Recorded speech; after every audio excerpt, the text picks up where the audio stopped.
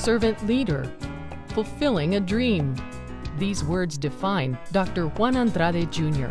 They have been the driving force behind his rise from humble farm worker to one of the most decorated Latino leaders in the nation. Juan was born in 1947 in Brownwood, Texas. The youngest of 5 children, Juan worked in the fields picking cotton and hoeing weeds. He cleaned toilets and worked in meatpacking plants to pay his way through college. He married his high school and college sweetheart, Maria Elena Saldivar, and they had 4 children. Juan's career has spanned from the courthouse to the White House. He had a short-lived teaching career, arrested on his 3rd day on the job for speaking Spanish in the classroom. He left Texas to work with farm workers in Wisconsin, and then to Ohio, where he helped create Ohio's Commission on Spanish-Speaking Affairs.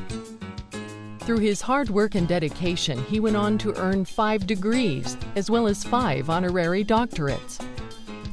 Dr. Andrade has worked tirelessly across the U.S. and 10 Latin American countries, promoting civic engagement and democracy.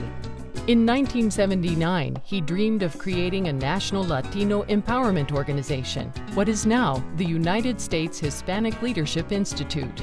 As president of USHLI, he has trained more than 400,000 present and future Latino leaders and registered over 2.2 million new Latino voters.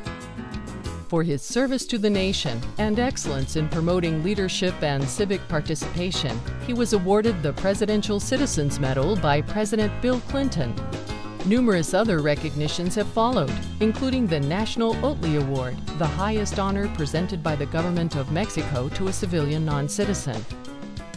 With his dream fulfilled, his passion now is to cultivate today's generation of visionaries. His dedication to our community and country has been instrumental in paving the way for so many Hispanic organizations and the work we do.